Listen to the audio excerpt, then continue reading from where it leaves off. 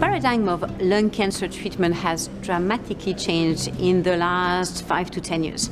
There are probably 2 new chapters which have completely changed the way we can treat lung cancer, and at the time being particularly advanced metastatic non-small cell lung cancer. It has mainly changed, first of all, by the best definition, a better definition of the oncogenesis of the tumor, trying or aiming at identifying the various mechanisms leading to cancer.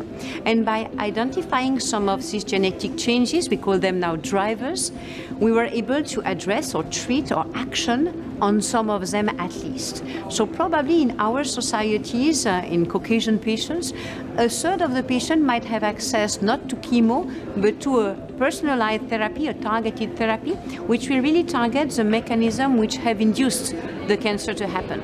The second revolution, which opens a little bit larger hopes, is the immunotherapy. Lung cancer is especially very immunogenic. Lung cancer is most of the time encountered in smokers, and smokers accumulate mutations, accumulate abnormalities in the cells, which theoretically should be visible by the immune system.